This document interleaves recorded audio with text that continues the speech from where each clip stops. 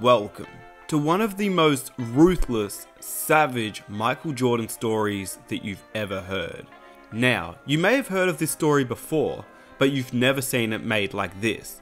This video includes everybody that was involved on this day: Antonio Harvey, Derek Martin, Byron Scott, Phil Jackson, Michael Jordan, on the day that he got his revenge.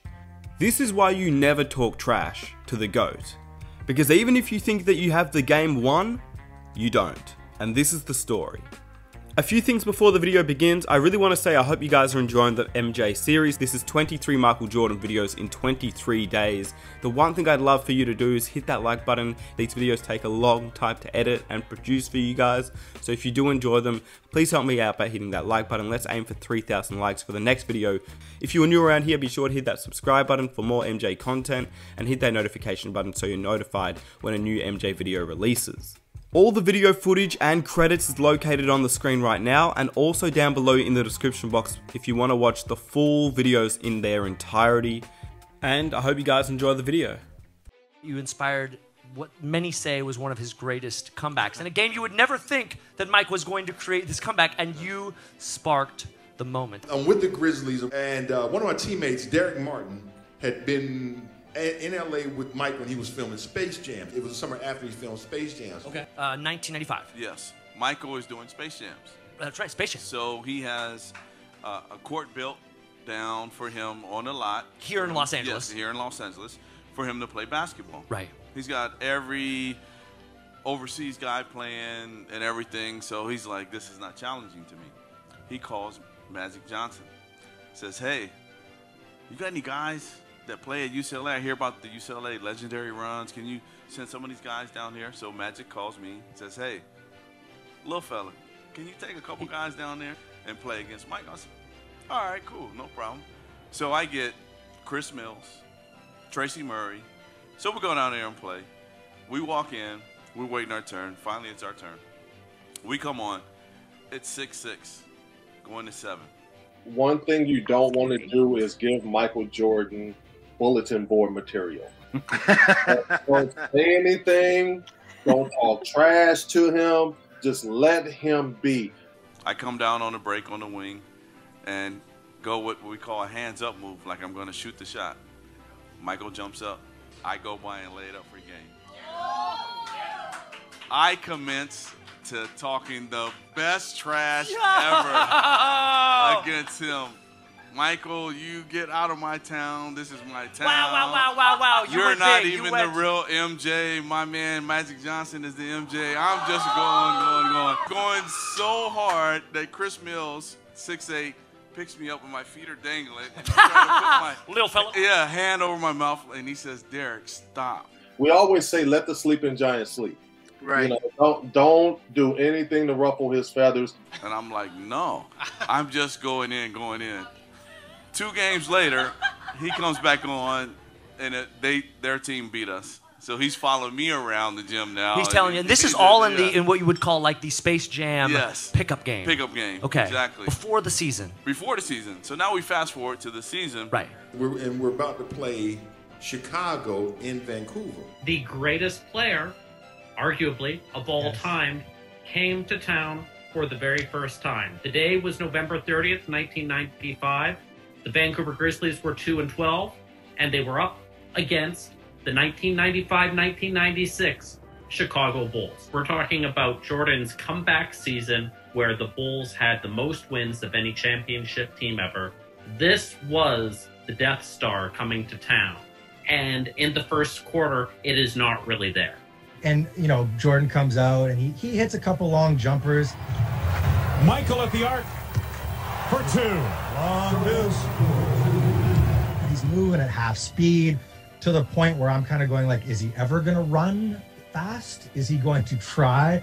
He kind of fades into the background a bit, as much as, you know, Michael Jordan can. No matter what town we go to, the fans are up for it.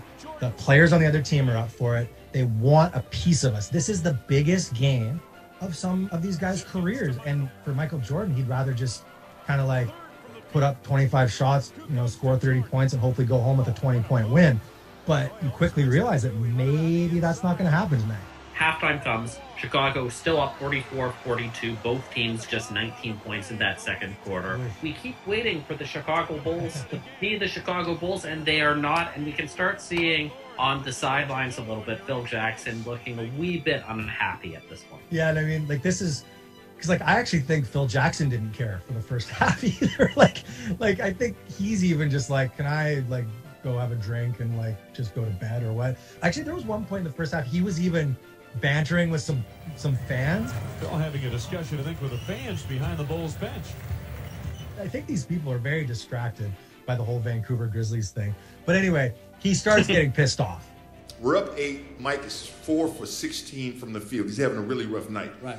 And you know, it's funny, in this third quarter, what we get is what seems to be the signature Antonio Harvey energy burst. Antonio Harvey, the tomahawk. Michael running circles around Edwards, denied by Harvey.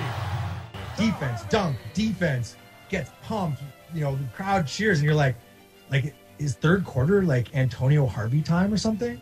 We are getting to the end of the third quarter at this point, but then Derek Martin comes in. So I go by, make a layup, get N1, get fouled. We go up 9 with about 10 minutes to go in the game, and we're winning. And I watch it and I go, oh, nice. Like, that was one of the 4 or 5 best plays of the game to that point. But then quickly my attention turns from the great play on the court to the, oh no, like, oh my God, what are you doing, man? As he, with a super kind of like nasty attitude, stomps towards the Bulls bench, and oh no, again, straight at Michael Jordan. And from behind, his head is nodding like he's saying some harsh words. Yes, and a foul. Yes, and it counts. And then something happens that sort of turns the entire narrative of this game around from one that we remember as Michael Jordan comes to town to Michael Jordan has one of his signature moments that is still remembered by certain people around the league to this game. And that is because of Derek Martin. He decides to say to Michael Jordan, who's having an off night, hey, Mike, shit's not falling tonight, Mike. You're having an off night, Mike. told you we're gonna whoop your ass tonight. To Michael Jordan. This is the moment I'm going like, dude, I get that you're pumped. I get this is a big moment. And who wouldn't be excited to do that? But you look at Michael Jordan and you walk the other way, man. You just walk the other way. Phil Jackson looks down the bench, like, what do you want to do? Michael sees weakness in people. If he saw that the individuals were weak, he attacked and kept attacking until they quit. So Michael ties his shoe up. He's not in the game at this point. No, not in the game. He has his shoes untied. And is this the third quarter? And just as they cut to commercial, heading into the fourth quarter, they zoom in on Jordan sitting on the bench, and he is not happy. I will tell you that. You could tell he's ruminating it. He's playing it over and over in his head. And everyone is thinking, who did not see that Martin-Jordan interaction, this could be Vancouver's night. This crowd is smelling something good, isn't it? Oh, it is. This could be a huge upset. Like, Derek Martin, at this point, is begging to be embarrassed. For sure we're going to win. Yeah. Like, you can't. Yes. You had the bucket. Yeah. You're up. You can't blow this. They don't need the game. This is the year where they win 72 games. Right. We're not losing this one tonight. We're going to take this one home. Ties his shoes up, takes his towel off, walks in, and says, little man, I told you about talking trash to me. I said, man, we up 9 with 3 minutes to go. You're not beating me tonight. Really? And as soon as the Grizzlies get up by 7, that's when it turns. Jordan immediately gets a dunk. Michael. On the drive with the tomahawk. That's what they all came to see. And maybe that'll ignite him. Michael with only 12 points, his first basket here. Maybe Superman's come out of the phone booth, huh? Yep. You know, the first time he goes to the bucket and he dunks, and it's the classic, it's the jump man pose, arm up, arm back, leg spread, classic tongue out and everything. It's the first time you see his true speed. And that speed is, it seems exponential to that of everyone else on the court. Like, he's a full step ahead. Then he gets a step back long 2. Over the top of Scott. Michael's second in a row. He has 14. Then he gets a circus layup. They clear it out. Oh, what a move by Jordan on the reverse. Jordan gets a fadeaway. Whoa, you timeout, huh, Brian? It's an absolute whirlwind. He is showing why he is Michael Jordan. He gets a nasty and one fadeaway on Country, where he basically just shoves Country in the face as he's shooting. Under 4 minutes to go in the fourth. Jordan on the pull-up. Yes, and a foul! Big Country couldn't get out of the way. 20 for MJ. I think they opened the phone booth just in time for Superman to arrive here in the fourth quarter. 10 points for Jordan in the fourth quarter. But then he gets a fadeaway, getting the Bulls up 6. Against Byron Scott. Woo! And if you watch the video, his last jump shot, this is no lie, catches the ball in the post. the last one he made to win. He does the typical Jordan fadeaway. He's fading towards our bench. He knocks down the shot. They go up by 6. He's looking for me on the bench. He walks over, and I watched it like 4 times because it was such a key moment to the story of this game. He walks over, and of course, just like perfectly scripted, Derek Martin's sitting on the baseline, like he's not sitting on the bench. He's sitting on the ground, like where the squeegee kids sit and where sometimes like the trainers sit. Maybe he's getting stretched out or whatever. But Jordan comes over and he's standing over him, all 6'6", and he admonishes him like a child. Like he looks down at him, he wags his finger. He turns to the bench and says, "Shut up, you little bitch." Yes. "Shut up, you little bitch." Never fucking talk to me ever that way again. Even more perfect than I imagined. All right. Wow. True story. And you can't hear what he says, but I promise you, his words were, "Shut up, you little bitch."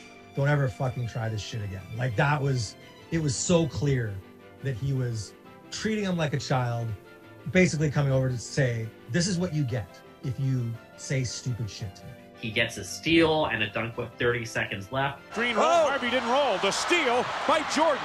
Goes in on Anthony. Yes! Michael with the steal. Bulls salting this one away. Then he gets another steal and another dunk to finish the game off. Again. Tip, The Tony inbounds with the by tip. Tony. Michael to the hole. Why not finish it that way? 29 for Jordan. The Bulls run their record on the road trip to 5-1. And the final score, Michael Jordan with a hot fourth quarter, 19 in the fourth quarter. And the Bulls prevail in this one, 94-88. Jordan, 19 points in the final 7 minutes. You do the math on that. If he played at that pace and played just 37, 38 minutes, he gets 100 points. But he was so mediocre in the first 3.5 quarters, ended up with sort of a typical Jordan line. 14 for 26 from the field, 29 points, 3 rebounds, 3 steals, 4 assists. Both teams were bad that game, but all it took was Jordan stepping it on for 6 or 7 minutes there at the end. So those are things that drove him, the little things that drove him. 24 points in the last 10 minutes. He went on Goodness the next gracious. 15 points to beat us.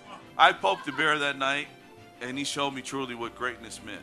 And so that was a learning lesson for me. We go in the locker room after the game. Right, Mike has killed us. Right. Byron Scott was assigned to guard Michael Jordan and had been doing a great job. Against Byron Scott. Woo!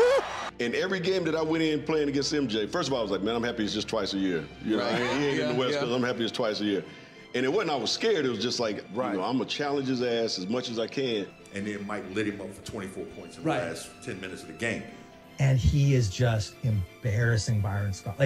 I'm not even making fun of Byron Scott. Like, Byron Scott simply cannot, I was going to say can't stay in front of him. He can't even really react. Like, that's Byron Scott left in the dust as Michael Jordan now goes to all-world NBA Jam on fire mode.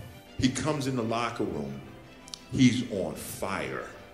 He walks up to Derek Martin and says, "Listen, don't you ever talk to the guy I'm guarding." I know this dude's a killer. I said, but I gotta go out here and show up. Yep. You talk to your guy. Yeah. Don't you talk. Oh, we had to break. It was almost a fight in the locker room. And that's the story of Michael Jordan. And that's the story of the Vancouver Grizzlies. And I hope you guys enjoyed the video. If you did, please help me out by hitting that like button. Let's aim for 3,000 likes. Here are 2 new MJ videos that I think you may enjoy as well. Be sure to hit that subscribe button, and I will catch you guys tomorrow. Take care.